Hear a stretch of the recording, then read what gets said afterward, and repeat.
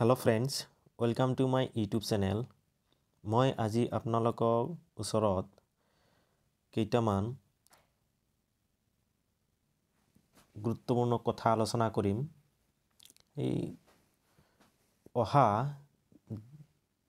জানুৱাৰীৰ 5 তাৰিখৰ পৰা গ্ৰেড 4 ইণ্টাৰভিউ আছে। সেই ইণ্টাৰভিউত আপোনালোকে কি নিব লাগিব সেই বিষয়ে কিছু কথা আলোচনা কৰিম।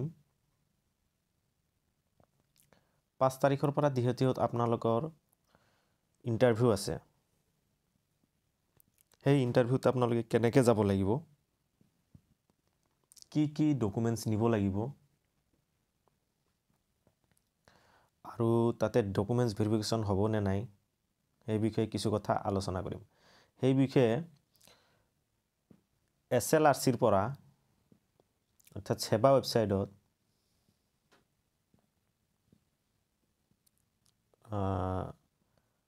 পৰা এটা নোটিছ দিছে, নোটিছ জাৰি কৰিছে। নোটিছটো আগে ডিচেম্বৰৰ 22 তাৰিখে ওলাইছে। এই নোটিছটো আপোনালোকক পঢ়াই শুনাইছোঁ, শুনিব। In continuation of this commission's advertisement number, এইটো advertisement number হয়, advertisement for analogous post 4, এইটো dated 25/03/2022, এইটো ইমান তাৰিখে মানে advertisement ওলাইছে। And subsequent addendum notices, it is hereby informed that all the candidates who have been declared qualified in the written examination of slrc for class 4 posts will have to appear for the interview along with the document submission on the date, time and venue as mentioned in their respective interview admit cards.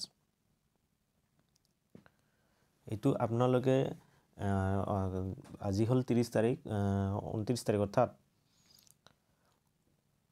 যোৱাকালিৰ পৰা admit card আপোনালোকে download কৰিব, যোৱাকালিৰ পৰা download কৰিবলৈ সক্ষম হৈছে।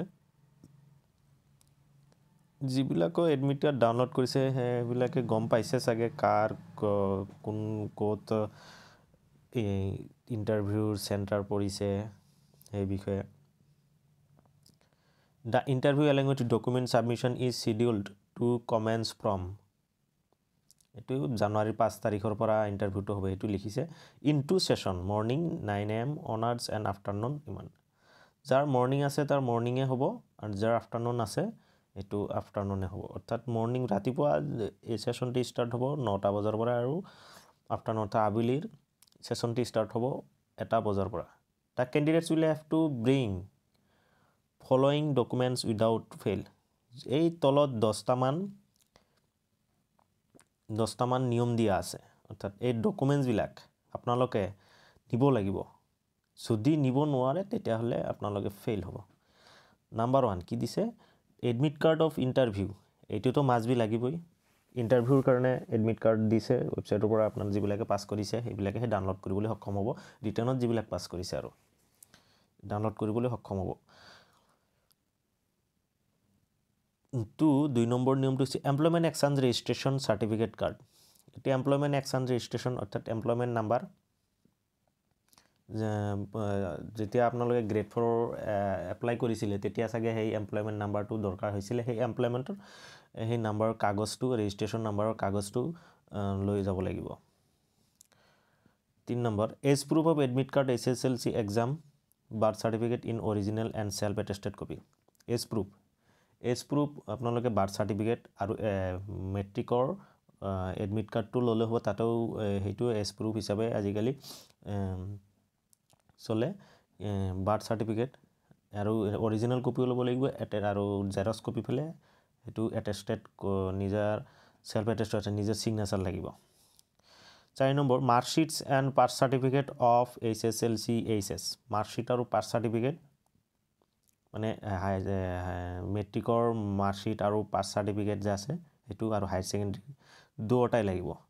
Read up to class 8, আৰু যিবিলাকৰ class 8 লেভেলতো পাছ কৰিছে সেইবিলাকৰ মানে মাৰ্কশ্বিট আৰু চাৰ্টিফিকেট লাগিব whichever is applicable in original and self attested copy এটো অৰিজিনাল লাগিব আৰু তাৰ জেৰক্স আৰু হে জেৰক্সৰ ওপৰত নিজৰ সেলফ এটেস্টেড কৰা থাকিব লাগিব 5 নম্বৰ এডিশনাল কোৱালিফিকেশন আৰু যদি আপোনালোকৰ কিবা কোৱালিফিকেশন আছে যিবিলাকৰ ধৰক কম্পিউটাৰত ডিসিএ পিজিডিসিএ নেক্সট কম্পিউটাৰত 6 মান্থ কোৰ্স এইবিলাক লৈ যাব লাগিব অৰিজিনাল আৰু তাৰ জেৰক্সৰ সেলফ এটেস্টেড কপি ল'ব লাগিব কিছুমানৰ ধৰ এনসিসি কৰা বিলাকৰ এনসিসি সাৰ্টিফিকেট লৈ যাব লাগিব তেনেকুৱা ধৰণৰ serial number 6 schedule caste schedule tribe OBC MOBC caste EWS PWD certificate if applicable in original and self attested photocopy EWS যিবিলাকৰ আছে ইডব্লিউএছ আৰু শিডিউল কাষ্ট ওবিসি এমওবিসি সাৰ্টিফিকেটৰ যিবিলাক আছে এইবিলাকৰ এই অৰিজিনাল আৰু photo state copy self attested copy লৈ যাব লাগিব 7 number ex serviceman certificate discharge book number and date with place issue in original and self attested copy ex serviceman অৰ্থাৎ যিবিলাক আগতে চাকৰি কৰিছিলে ধৰক ডিফেন্সত চাকৰি কৰিলে 15-16 বছৰ চাকৰি কৰি বাদ দিছে সব সেইবিলাকৰ সেইবিলাক ক্যান্ডিডেটৰ মানে discharge book number লাগিব আৰু self attested photocopy লাগিব 8 number photo identity proof PAN card আৰু আইডেন্টিটি প্ৰুফ লাগিব পান কাৰ্ড আধাৰ কাৰ্ড নাইবা কি passport voter ID driving licence এই আইডেন্টিটি প্ৰুফ এইকেইটা লৈ যাব লাগিব 9 number 2 copies of self attested passport size photograph আৰু দুটা passport size photo লাগিব আৰু নিজৰ self attested কৰি থকা হ'ব লাগিব 10 number 2 copies of undertaking and self declaration to be download from seva website seva website উপলব্ধ হোৱা self declaration form to ল'ব লাগিব এটো ডাউনলোড কৰিব লাগিব seva websiteৰ পৰা 2 copies of self declaration এটো fill up কৰি লৈ যাব লাগিব ফৰ্মটো লৈ যাব লাগিব তো এইখিনি বস্তু আপোনালোকে লৈ যাব লাগিব আৰু এইখিনি যে ডকুমেন্টছৰ যদি এটা যদি আপোনালোকে লৈ না যায় তেতিয়া হলে আপোনালোকে ফেইল কৰিব গতি এইটো বহুত ইম্পৰ্টেন্ট মনত ৰাখিব আৰু ভিডিওটো চাব ভালকে স্কিপ নকৰে চাব আপোনালোকৰ বহুত লাভ হ'ব The venue date and time interview along with document submission will be available in the interview admit card আৰু এডমিট কাৰ্ড ডাউনলোড কৰিলে গম পাব ভেনু মানে স্থান কোড আৰু টাইম কি আপোনালোকৰ আবেলি পৰিছে নে মৰ্নিং পৰিছে হেতু আপোনালোকে গম পাব হেতু এডমিট কাৰ্ডত লিখাই আছে আৰু এডমিট কাৰ্ডটো কৰ পৰা ডাউনলোড কৰিব www.sevaonline.org এটো 29 তাৰিখৰ পৰা হেতু উপলব্ধ হৈছে আপোনালোকে জানে যিবিলাকে ডাউনলোড কৰিছে Candidates are requested to carefully go through the instruction here for appearing in the interview এই ইনস্ট্রাকশন যিবিলাক নিয়ম নীতি দিছে সেই মতে তেওঁলোকে Candidates will be able to download their interview admit card self declaration format undertaking from official website seva www.sevaonline.org এই ওয়েবসাইটৰ পৰা ডাউনলোড কৰিব from 11 hours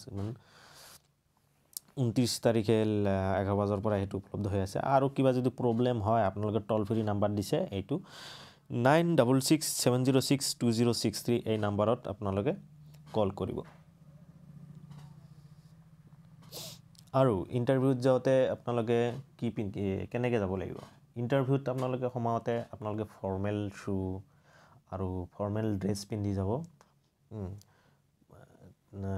এই ফৰ্মেল ড্ৰেছ পিন্ধি যেতিয়া ইন্টাৰভিউত সোমাব আপোনালোকে সময়তে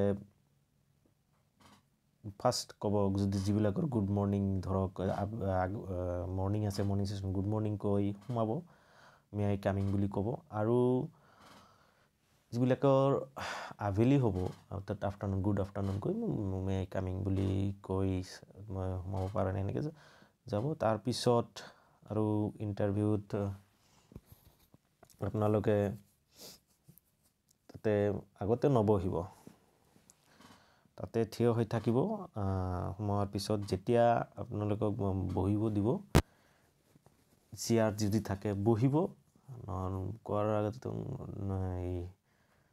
তেওঁলোকে তেখেতসকলে যেতিয়া নক'ব যে বহিবলৈ নক'লেকে নবহিব। আৰু ইণ্টাৰভিউ দিওঁতে সদায় আই কণ্টাক্ট অৰ্থাৎ যিকেইজন মানুহ থাকে সকলোৰে ফালে চাই এনচাৰ দিব সঠিকভাৱে। আৰু নোৱাৰিলে নাজানো বুলি ক'ব। এনেই আপোনালোকে এই চাপ'জ নাজানে কিবা ঘূৰাই পকাই কিবা এটা কৈ দিব, তেওঁলোকে পটককৈ ধৰিব যে নাজানে। তো এইখিনিয়ে। গতিকে মোৰ ভিডিঅ'টো চাই ভাল লাগিলে লাইক কৰিব, শ্বেয়াৰ কৰিব আৰু মোৰ চেনেলটো ছাবস্ক্ৰাইব কৰিব। ধন্যবাদ।